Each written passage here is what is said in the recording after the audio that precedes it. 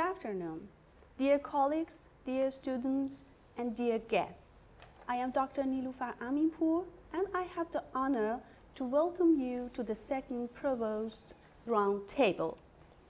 The topic that is going to be discussed today is the future of Europe, the geopolitical and economic perspectives. Now, please let me to present our host and the present Provost of our school, Professor Kyriakos Kouveliotis. Professor Kouveliotis is the Provost of the Berlin School of Business and Innovation, BSBI.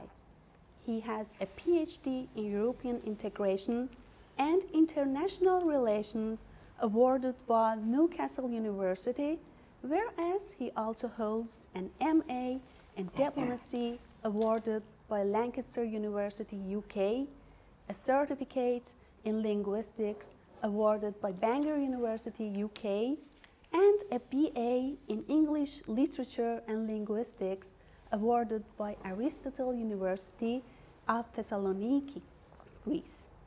He has also completed 2 cycles of postdoctorate research, one on decision and policy making, and one on conflict resolution and crisis management. Professor Kouveliotis has worked in various research groups. He is an accomplished researcher in a variety of disciplines, and in the last 20 years, he has taught in many universities and educational organizations globally, among which Newcastle University, University of Sunderland, the Ree College, University of Indianapolis, Hellenic Air Force War College, and Hellenic Naval War College, to name a few. He is an expert in developing new curricula, programs, syllabi, and also in building new global educational networks and partnerships, as he has already done with institutions from the US, UK, France, Italy, Switzerland, Ireland, also Singapore, India, and Somalia. Professor Kouveliotis has published 12 books and dozens of original scientific articles. His track record of academic publishing is composed of a variety of papers concerning political, economic, and educational issues. He has also served as a scientific advisor to the Minister of Defense, to the Deputy Minister of Development and Competitiveness, and to the General Secretariat of Communication and Mass Media of the Greek government. He has recently been appointed by the Minister of Education as a member in the governing committee of the Hellenic Open University. He also holds various professorships in institutions around the world, as he is the honorary rector of the James Lind Institute and of the Rochefort Business School in Geneva, Switzerland, the honorary chancellor of Longford International College in Ireland, a professor at Unintentional University in Rome, Italy, and the president of Atenum Liberal Studies. Professor Kouveliotis, the floor is yours. Thank you. Thank you so much, Dr. Nilufar. I'm more than happy that you presented the new topic that we will discuss in this Provost Roundtable. Before introducing my colleagues, I have to stress that this is a very important and current discussion that we're going to have and analyzing the future of Europe, especially in the current geopolitical and economic situation, is something that applies to everybody, not only the students and our colleagues, but also to the general audience. I think as we did last time, discussing about the future of energy and what energy means and all the shortages and the crisis, now there are a significant number of very important geopolitical and economic changes that actually are away from our doorsteps. So I think it's also our academic duty to focus on this. Now, let me introduce my colleagues. Dr. Fountis is a lecturer at BSBI and also the head of our undergraduate studies. Dr. Flavio Andrew Donascimento Santos is also a colleague and a lecturer at the school. Dr. Palanivel Velmuruguran, I'm not going to mention your middle name because I will murder it. Okay. So, okay. Also a dear colleague and a lecturer at the school. And Mustafa Gabala, another colleague, an expert on tourism, and with great professional experience. Now, before starting the open discussion that we're going to have, by definition, this title generates a kind of controversy, let's say. And Europe is not as widely accepted as it used to be 20 or 30 years ago. And I'm talking about Europe in the whole, but also mainly the European Union. So if you remember how this story started, and for me it started as a revolution. In 1951, just some years after the end of the Second World War, 6 of the founding members of the European community back then, France, Germany, Italy, and the 3 Benelux countries as they are called, Holland, Belgium, and Luxembourg, they united the industries of war. That was the steel and coal community, and that was the first integration organization that was created in Europe. So these nations used to be enemies just some years before, but no matter what, they decided, in order to avoid a third world war or another war in the European continent, and also to bring prosperity to their citizens, to unite the former industries of war, which is coal and steel. And this is how this journey to European integration started. And back then, because of that, for me, it was a revolution at this age. But now, as all revolutions, after some decades pass, then they become sort of regimes. And now we're saying that in many of the cases, European Union does too little and too late. And it has been created probably like a big bureaucratic beast based on in Brussels and in other cities that most of the European institutions are based, and that it has alienated itself from the citizens themselves. So, coming to what we need to discuss now. Dr. Fountis, can you provide an assessment, according to your opinion, of the current geopolitical and economic environment in Europe? I want at this stage to exclude anything that is related to energy, because we covered this topic in our previous meeting, and I want us to focus on what we call high and low politics. So. Thank you very much. When we are speaking about geopolitics in general, we cannot avoid the maps. We cannot avoid geography. As I had the chance to work over 10 years and to live 5 years in China or generally in Asia, one thing that I had very often is that all the maps that they are everywhere in our books, they use always Europe as the center. And you see the United States to the left side, and the Americas, and the Asia. So, and there are also people that they try to change this, because this so that we have practically a Europe-centric attitude very often in the politics, in what is happening. This is the one point. This about, let's say, the concepts and the notions that we have around us. What is happening the last practically 30 years with especially after the entrance of China in the World Trade Organization in '98, we started having all this development of globalization. We started speaking about this geopolitics and having unilateral relations between the states, which of course was a result of the collapse of the Soviet Union back in the early 90s. And I'm going in this row because there was once a very ambiguous book that we still discuss, and now we discuss it again. It was The End of History from Francis Fukuyama in 1992.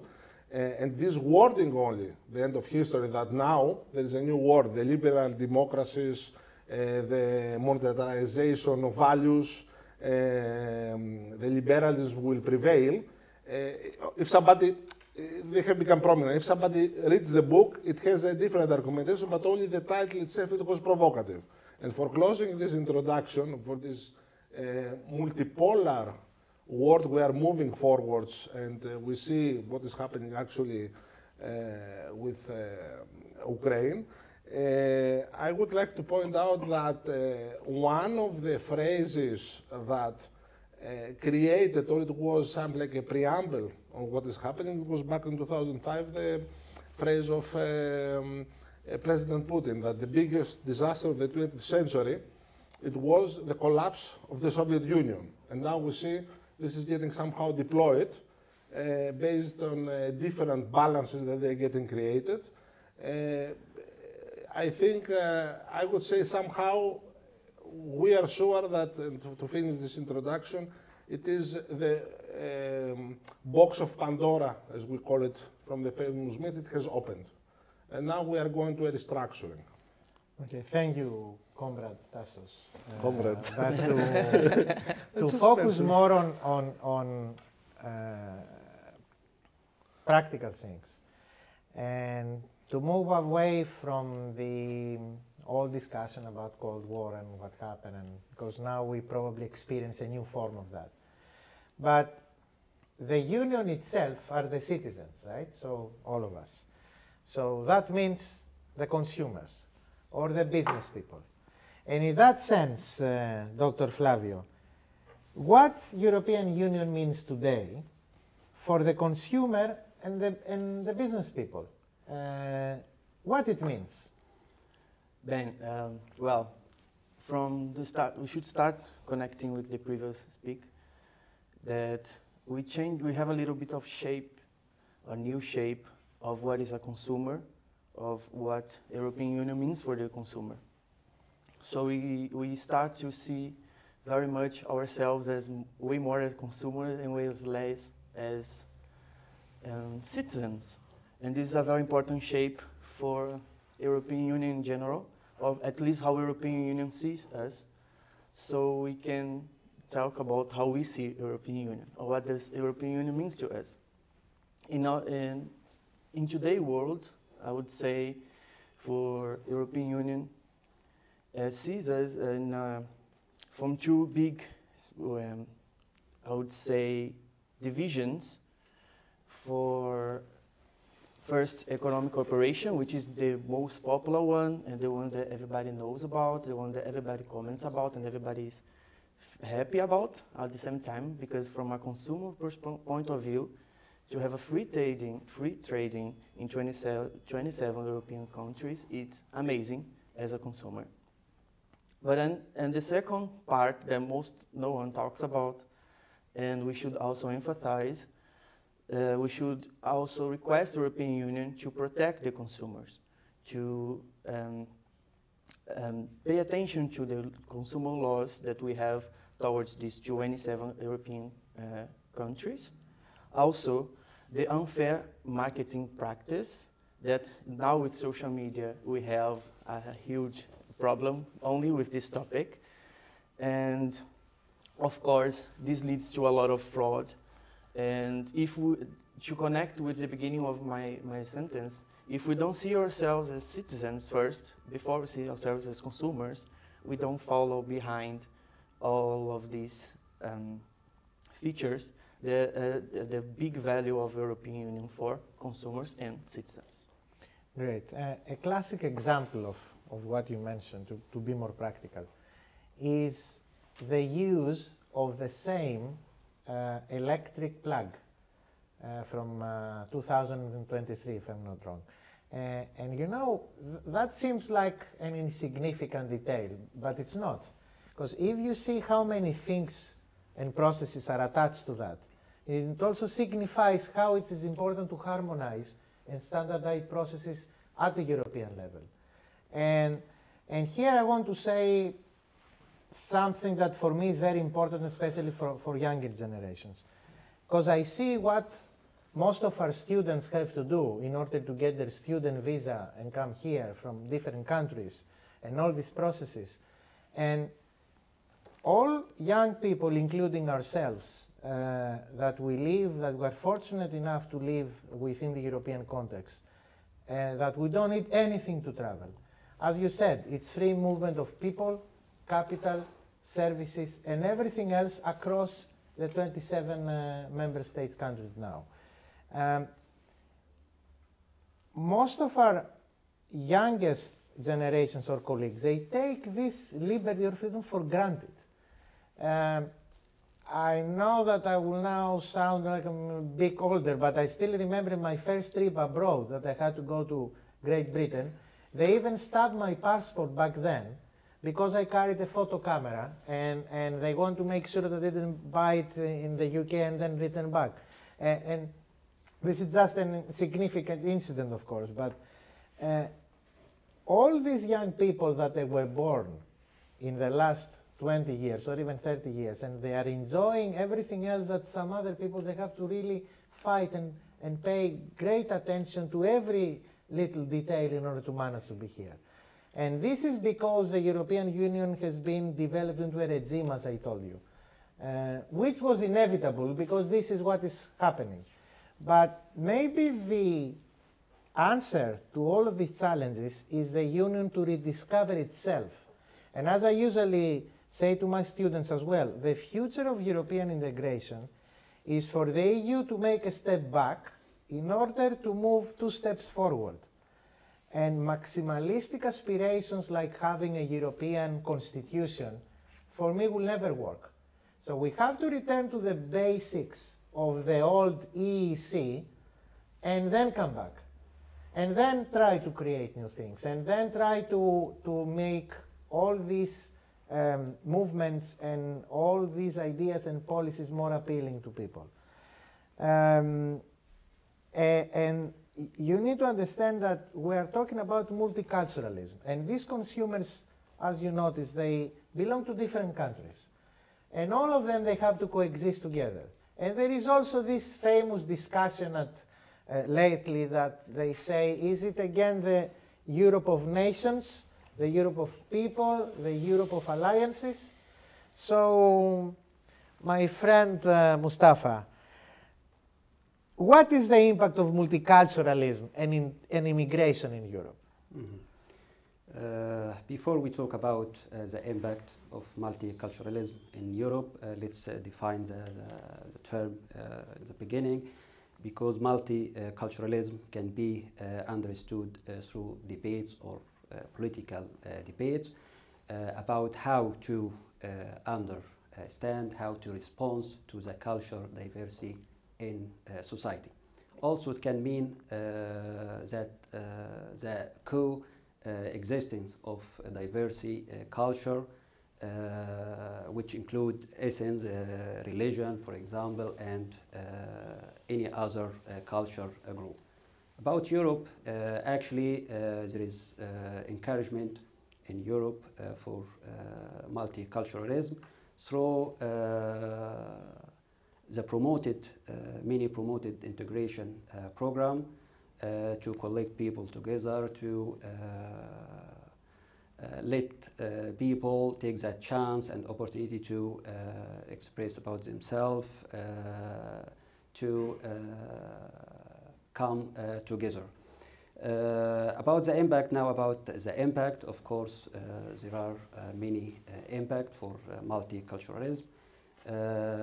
Can be seen from the recent immigration post, which called Arabian spring. Many countries go for changing their regime, and in result many people leave their countries and move from their country to Europe, and we can take Germany as an example. Not only from Middle East, we can also find migrants from Africa and from India, especially after this IT field is opened for them, for individuals who are seeking to migrate and have a job in Europe or in Germany. Of course, the main impact is the economic impact, because all of these travelers who move to Germany, they are contributing, actually a huge contribution to economy, as they are skilled people and accept work with low wage, and also filling the labor shortage. In religion as well, we can find that many statistics telling that the number of the people who already change their religion or increase the religion in Europe. Also for we said about economic, we said about religion, population, of course, they have a big and huge impact. So it's good that you mentioned the population, but mainly the economic aspect. And yeah. I want to ask Dr. Panalivel to somehow to share your opinion and comment on the financial sector and its prospects in Europe, because we discussed the historical context and multiculturalism and businesses and the consumer, but everything is related to the financial aspect. And we should not forget that the whole European integration venture started as an economic union. Of course, the euro, the eurozone, and the economic and monetary union that we have now, and that all these nations that they participate in, they take unanimous decisions most of the times.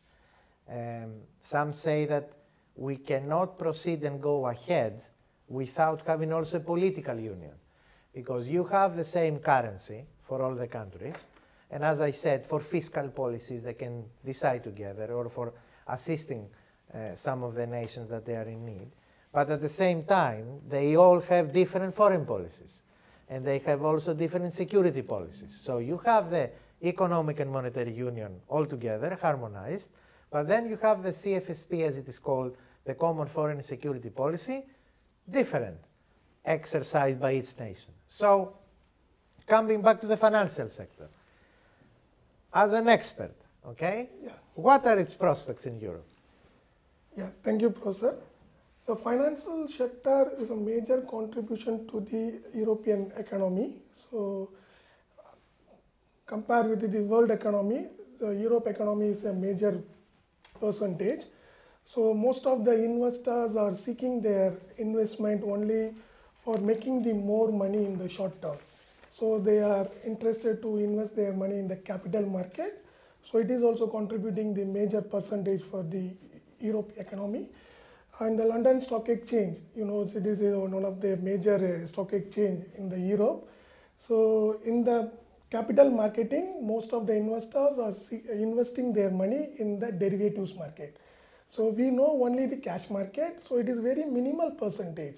So, most of them, they are investing their money in derivatives market. Then apart from that, we may find many bonds, sovereign bonds from the government sector. So, the peoples are getting the minimal returns. They are not interested to carry the more risk. So, moreover, in the government bonds, we are getting the return back our money 100% almost. So most of them are interested in the bond side, as well as not only in the capital market. Nowadays, the investors are interested to invest their money in the alternative investment. In the alternative investment, we may call it as the real estate. Now in Europe, the residential real estate, the property prices are getting very high because of the overvaluation, the monetary mortgage benefit from the bank. The people are interested to invest their money in the alternative investment. Then apart from that, the banking sector. So banking sector is also one of the major contribution to the country economy. Recently, the banking facing a lot of issues because of the inflation rate. So now the Europe zone, they have recorded the inflation rate of 5.2%. So because of this, most of them are NPL. So the non-performing loans. Apart from that, most of them are, most bankings are facing the capital adequacy ratio. So these are all the major issues the banks are facing from the investment side. Then the recent survey, if you are taking what is the best economical stable country in this world, so Switzerland followed by the Germany, Canada. So most of the countries from the Eurozone only. So in the financial sector, most of the European countries are stable, but because of these COVID issues, there is some bottleneck supply chain. So apart from this bottleneck supply chain, there is an interest rate. The Central European Central Bank, they are increased the interest rate because of they want to control the inflation. So this is the major challenges the financial sector there. Let's hope that this will be temporary. As you know, maybe this is the aftermath of the COVID crisis, but maybe this is also the beginning of a new global crisis. We don't know. Thanks for your comments. Personally, I didn't have the chance yet to invest in the London Stock Exchange. I hope I will in the near future. Thank you. But it's very important what you mentioned.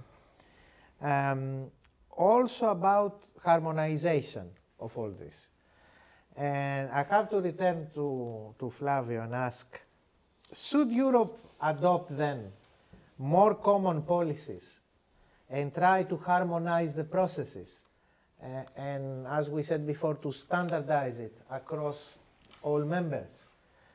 Or should we leave each member state to have their own policies and more kind of freedom? I have to remind you that that was one of the cases that pushed Great Britain to be against, let's say, having a future within the EU. But on the other hand, I want to connect this to what you said before. For the consumer, maybe this is something positive, and they want to see harmonized policies and same policies across countries. So what's your opinion on this? From the consumer point of view, it's actually very good that we can have the same policies all over these countries, as I mentioned before. And it's great to have more integration, more common policies, because from the consumer perspective of our mindset, or our minds doesn't work very much, or we don't like very much, our minds doesn't like very much, if we have a lot of options, a lot of rules, a lot of laws, a lot of financial perspectives.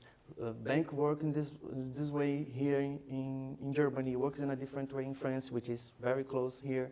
So from the consumer perspective, is evidently very good that we have the same policy for all the countries. Although I need to connect with the first sentence you said. The problem, we faced a lot of problems to have the same rule applying for all the countries, which is respect the local realities. We should not also believe or start from the point that all business, they should be done in the same way in all 27 countries, which means we should respect the local realities. We should also respect the markets itself, because maybe it's nice to have, for example, tourism. In tourism, the same law applying for all the 27 countries, but maybe it's not so nice to have banking applying 27 rules, applying all the rules to the 27 countries. So we go to this idea of regime that you mentioned in the beginning, and I'm using your own words. And yeah, we should not have this notion of regime and impose to all the 27 countries the agenda, the own document of the new consumer agenda from the European Union, which is fantastic because, as I mentioned before, it has a lot of consumer protection. We should protect the consumer, especially now after COVID, for example. And you mentioned the example of the electricity plugs. We can also just mention the example of COVID-19 and traveling, because you see every country with its own rule, and then just to travel within European Union, which is another thing, European Union, Schengen space, in Eurozone, right? We should make this difference, which is already for consumer perspective, okay. We should learn something before just traveling and freely go around the countries. And another layer... It's very interesting what you mentioned, because immediately after the lifting of the restrictions on COVID, people were so anxious to travel again.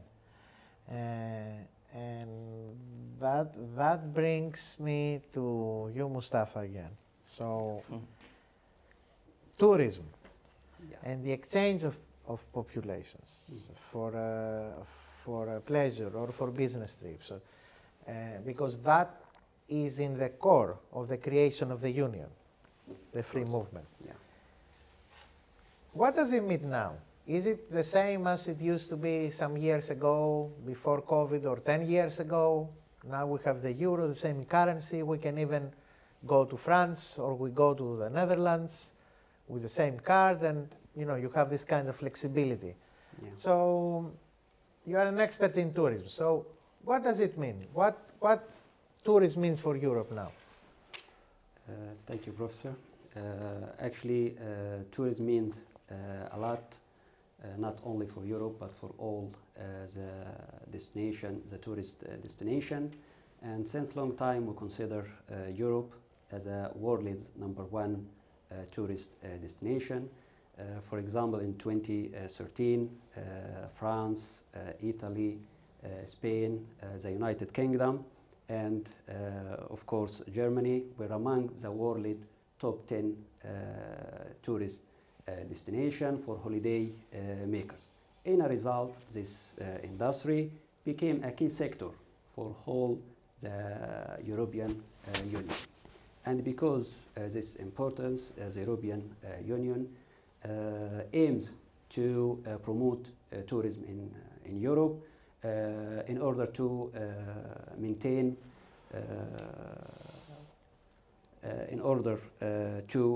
the region positions as a leading destination, and also maximize the industry contribution to growth and employment. If we have a look to the main component for tourism, for example, starting from supply chain and the tourism core surface and the functional surface, will understand well why all government now and recently giving big attention to this sector, because in simple way all the other industry are benefit from this industry. Of course, there are many impact for economic impact and environmental impact and health as well. Tourism, the main contribution of the total GDP, European GDP, so huge contribution to the economy, and also has many positive impact for environmental health as well. And since you mentioned the GDP and the contribution of tourism, something that maybe not a lot of people know, actually two things. The one is that the European Union is the biggest market in the world, and the second, it's the biggest humanitarian provider in the world as well. This is very important. But to provide all these and to have the circulation of goods and of products and everything, you need to have this established European Union. And Dr. Palanivel do you think that the adoption of the euro, the common currency we're having, and the application of the European Monetary Union that I mentioned before, help national economies to grow? Or at the same time, because let's say we cannot print currencies, it's a constraint. It brings stability, but it also doesn't allow flexibility. What is the truth? Thank you, Professor. So euro introduced in the financial market in the year 1919. So from the 1919, some of them are joined at the beginning. Then after that, some other countries are included. They are using euro currency. So there are many benefits whenever we are using the common currency in the Europe. So if you are doing the business, it will be helpful to open the market widely. So there is no transaction cost whenever we are doing the import and export. So because of this, many of the business peoples are interested to do more import and export. So at the time of we are exchanging from one country currency to another country currency, so we are paying a lot. So if you are considering, so €1, it is a very small, meager amount. So if you are considering the billions of euros, so the transaction cost is very high. In the meantime, there is some disadvantages. So there is some rigid policy, what you said. So for example, European Central Bank, they are raising the interest rate. Commonly, they are raising the interest rate. So some of the countries comes under the developed country like Germany. So some of them are not that much of developed. So that country is also not affordable for that much of interest rate. So this is one of the major disadvantage I am seeing if they are using common currencies. So definitely the euro currency we are commonly using entire the Europe, so it is advantage. So other than the euro country, some other countries are also accepting the euro currency other than the euro region. So if the euro is collapsed, it is not possible. So if euro is collapsed, all other countries are started their own national currencies. Thanks, Andres. Dr. Foundis, some politicians, even scholars, they claim that all this is plan of Germany to dominate the economic sphere and try to manage in that way what they didn't manage the other means. And although this whole journey started with the so-called Franco-German action, that is the alliance between France and Germany, now it's very German-dominated. And especially countries in the south, like in the Mediterranean, they feel somehow that they are confined and that they have to follow usually what the German directives are, and they have somehow put Europe and the future of Europe together with what Germany has in mind. And if you add to this the current geopolitical challenges that we have, and the war, which is actually on our next step, and all this turmoil in our neighborhood, for your opinion, what should be the role of the EU and of NATO currently in this current situation? And I mean, when I say current, I mean probably in the next decade. Is it going to be like the Americans of NATO will play something like an international police force? Should the EU only strengthen and stay on the economic aspect? Who is going to pay, for example, the extra money that are required for the EU to develop its own army or its own foreign security policy and say, okay, we don't need NATO anymore? Or should these two work together as a security branch or as an economic branch? So what is your opinion? The ones that they support this idea, which is practically what is happening very often in Europe, is that there is a German economically dominated policy about having rigid measures and playing, as you mentioned before, with the exchange rates, are the same ones when Germany is not moving. like the case now with Ukraine, that they blame them. So there is always a problem because Germany has identified itself as a soft power. And this was one of the problems that they still exist in Germany about having a bigger army. And there was this famous statement, the 27th of February. Although the stance of Germany in the European fora is not at all soft sometimes. I said, this is how they define themselves. So you have this discrepancy somehow. You can, of course, disagree. Nobody hears us, so... No, I see this problem. It goes back in the late 80s. And because we had the chance at this time, this is now I'm coming also disagreeing as I'm saying, I think the political solution that would help to integrate, we have integration in the electric plugs. We have why we cannot have an integration of social security numbers. We have huge companies like SAP that, for example, that they could integrate all the social security numbers of the 500 million of people. So we need a willingness to move forward towards an identity. And what I mean by that, when I was living in, when I'm in the States or when I was living in China, when I was saying I'm coming from Greece, I'm living in Germany, you are European.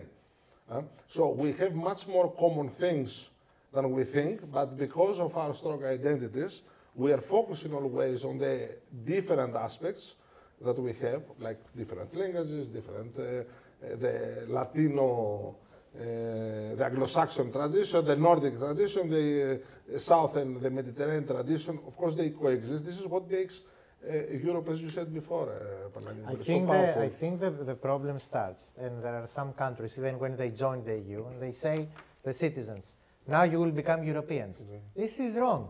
They were Europeans already. So you cannot draw a line like this. Exactly. And remember, when there were just 6 countries, and now there are 27, this is called, because gradually more countries were added, this is called the enlargement process, or otherwise the widening process. So it goes like this. At the same time, there is another process which is called deepening. And it goes like this. So you have 2 axes. Now, what is the deepening? Is when you have institutions like the European Parliament, which is the parliament of all European citizens, let's say. You have the Council of Ministers per task or per ministry. Then you have the European Council, which is the heads of states and governments. And of course, the European Court of Justice. The more power you put into this institution, the more deepening this process is. But you cannot have both. You cannot increase the number of states and strengthen the institution. They don't meet. So you either have to increase the number or strengthen the organization itself from the inside. But not together or not at the same time. Or maybe you should first accept new members and then pause and say, okay, now let's strengthen the European Parliament and do this harmonization of legislation. And let's have all common European plates in the cars, or common VAT, or, you know, all these policies. But it's not always easy, and you cannot have at the same time, as I said. And at the end of the day, is up to the politicians and those that they decide on these policies what they want to do. And citizens now, they feel that they're alienated from the center of decision making. It's not like before. And who is listening and what they're going to do and what European elections means now, it's not the same as it used to be in the past. And don't forget that by giving to the European institutions some powers, like the euro, for example, or you give some extra power to the European Court of Justice because EU directives and legislation in many of the cases are above national legislation, but this comes with a price. When you give this extra power, you take something from your own people and from your own country. And this is called the spillover effect in European politics. So you give something and you take something in return. But this is how it is. So I'm going to ask you the last question and have a round of discussion, which I think it has to be common for all. And this is, what do you think should be for all of us, for the students, for business people, for the consumer, even for the neighboring countries, taking into consideration all the challenges we have discussed? What will be the future of Europe? How it's going, this political or geopolitical or economic situation is going to be developed in the next 10 years? What we should expect? Those of us that we have young kids, in which Europe they will start seeking employment or to study or to establish a career? Who wants to comment first? You, Dr. Paranevro. Thank you, Professor. So, the future of Europe, as per the economist predicted, the size of the GDP in the 2025, so they mentioned 458 billion euros. In 2030, it is a 850 billion euros. So definitely the future of Europe will increase day by day. So recently we are facing some crisis. So very soon the Europe countries are recover from this situation. Then apart from that, all the Europe countries, they want to develop their social and solidarity economy. That is very, very important. So in the future, in my point of view, so it is a stronger economy. The second one is a social justice. The third one is a good labor market. Then fourth one is a less unemployment rate. Finally, so the European country has good high living index. So this is what the future of the Europe from my point of view. Okay. I will continue from NATO that we did not discuss before because this has become active. President Macron 2 years ago had said something like that NATO has no brain or does not exist. And we should not remember that this has been created because of the situation of the Second World War. One thing that now I have to refer to energy, just in one case, an aphorism that exists in the last period is that many people say the Europeans sold their energy to Russia and or the Soviet Union before, and their security to the Americans, to the United States. So what we need, it is to have to think more politically. This is what I started saying before, because we need also eventually, not immediately, this constitution. We are Europeans, as you mentioned already, by identity. So the question is to bring these things forward. Okay, the economic part sounds good. We are getting older. We have a controlled migration. We follow something like the model of the United States with the pros and cons. But the reality is that it is not important to be only a big power. We are a big market economically, but practically we cannot impose the values that we are representing, because at the end of the day, what makes Europe unique are these democratic values, are the ways that we are living. And actually, with the current situation, what's happening, we have a denial of this, and we're having a debate about strong leadership against the soft power that the Europeans have. It's a bigger discussion. What I want from you to comment, since you follow that route. Yeah. Are we or should we be the United States of Europe or a business club? The United States of Europe, because this is not easy, because people are trying and discussing this for the last 50 years. Yeah, we're discussing this. United States of Europe means you are having the integration. You will have this for everything. So we have this already on the passport, but we have to see what is happening practically, and that's why the situation in Ukraine created practically semi-reflective reaction from many people, because let's remember August 1914, Austria-Hungary against Serbia. 1st of September 1939. What is happening? You have the big power, which is practically the German Reich at this moment, attacking Poland. With all the, I'm not going to the details forget the Reich before. for a second. So, now you have Ursula von der Leyen, that if she is the head, or well, she is actually the head of the European Commission, has to go to some small villages in Portugal and convince them that the harmonization of policies and the initiation of new common policies have to be directed by her and her cabinet. Like, let's say, having the commissioners, like they are European ministers. So you have one minister for education for all the members. This is what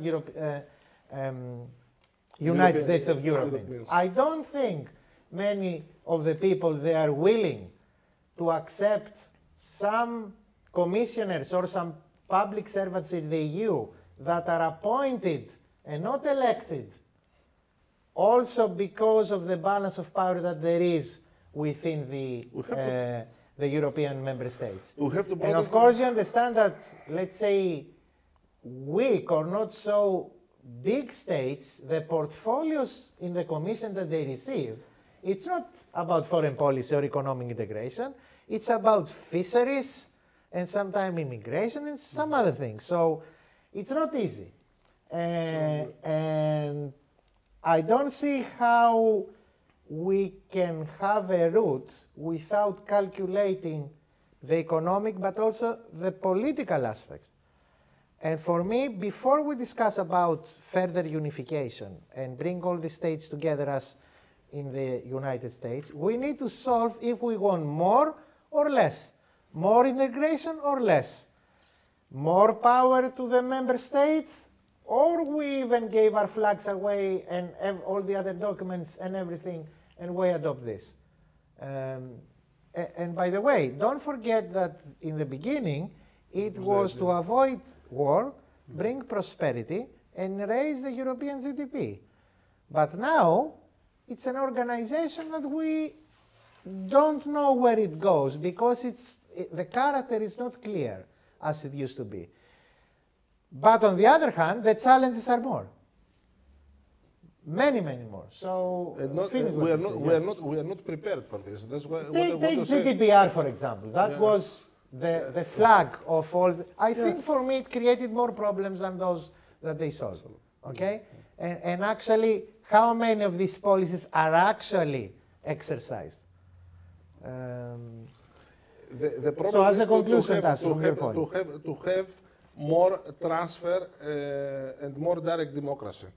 So this is also the problem that we have already in the European Union with the European Parliament, that somehow represents what is happening, and the European Commission.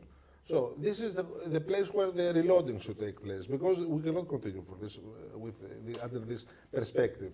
And we need a common vision. That's why I think if this will not be successful, then everybody will go its own way. As you mentioned, or what we said, Germany, it's somehow more robust.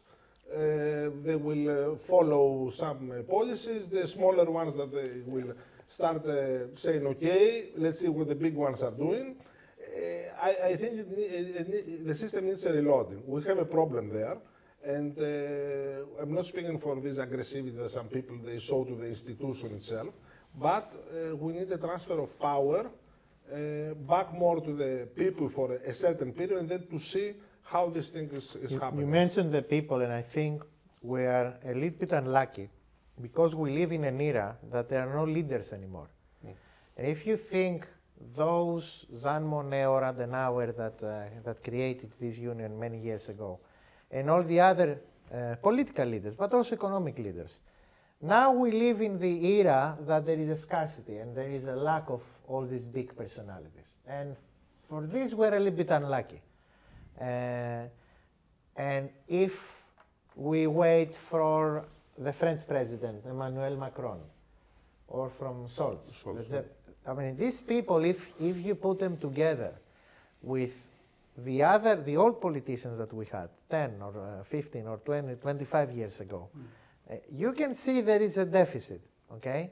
I don't mean we don't like them, but people like Mitterrand, for example, or people like Prodi, they're missed. And we really want these personalities to drive the other people. So, Dr. Flavio, for you, what should be the future of Europe? Well, when you guys were talking, I was reflecting about this here. And there are two answers for this question. The way I think as an expert or talking with science and what research is showing to us, especially in economic terms, what should be the future of Europe and what is the reality, as you said very well. And we should not mention that recently we should not forget to mention, I'm sorry, that recently we had elections in Italy, and they are with a very strong opinion against the European Union. The same a little bit before in France. So, and we have the power, we cannot talk about the future of Europe without mentioning China, without mentioning USA, NATO, and Russia. So the reality is a bit dangerous, or as you said, it's a bit complicated, and we have no references. Nobody is doing this anywhere in the world, so we can discuss, or we can see how it's going on in the other part of the planet. So we need to think about ourselves and all, with our own experience, the future of Europe. So in reality, it's a bit complicated to answer, and I think it's way more challenging in terms of politics, because the rise of these far right, especially programs, I would say, a good word for this, far-right programs, they are rising in Europe, super nationalists and super against European Union. And I would say, in my opinion, more integration, more connections should be the future of Europe. It's exactly the other direction of what's going on. So, but we're going to this trap that we're having this discussion here right now, which is, but if we go with more integration, with more countries, should we impose the rules to them and then we are strong enough, or we should just be a soft leader, or no, just as a title, as a soft leader? So the idea is there, but to get there is the challenge. And in my opinion, we should have more integration, look forward to this. It's interesting what you mentioned, and I think also the answer is for all of us that are European citizens to look on ourselves. And it's also interesting what you mentioned about the elections in Italy, and maybe we should have another session just because of the political parameters and everything. But you have noticed that the whole dilemma there was what we mentioned before: return to the nation state, less power to European organizations, let their own country decide on what is going to happen. We don't need so much immigration anymore, but at the same time, when you have olive trees and you want to collect the olives, local people do not go, as I personally know. So you see, you cannot have everything. That's why I said we should look on ourselves first, look on the mirror, and then decide what we want. Because the politicians that we're having now, and this deficit that we commented, is what we probably deserve. This is how it goes. And most of these generations that are now ready to come and work in Europe and have a career and study, and they will not have all this tradition and all this background from their parents, because they will not be there anymore. And they have to operate in what they know now. And at least there are some old people that they know what Europe used to be in the past, and all these great progress that we have made, and all these new policies that we have adopted. And I want to end with you, Mustafa, because you come from Egypt, a country outside the European Union and from the European continent. So for you, as let's say somebody that visited Europe and studied here and have a career and teach other people, what do you think will be the future of Europe? The future of Europe, actually this is a very tough question, because we are talking about future of a specific continent, not even a country. Europe has many countries, and each country has different political situation, economic situation, and all the situation are different from one to one. All what I need, actually there is nothing to be added after the professor already do, but what I need from, or hope from the European leader to sit together to solve the problem, to work to keep Europe strong as it is now and to be like before. All the current situation is telling a lot of things. We don't want to go through all of this issue, but what we hope to solve this problem to avoid any other third world war or any other things could affect the future of Europe. You are right. Thanks very much. First of all, thanks all of you for participating here today. I think what we actually did is to open a window for personal reflection and for maybe remind everybody to come back to the basics because we forget fast. And I want to thank our audience as well and hope to see you all very soon at the next Provost Roundtable. Thank you so much. Thank you, Professor.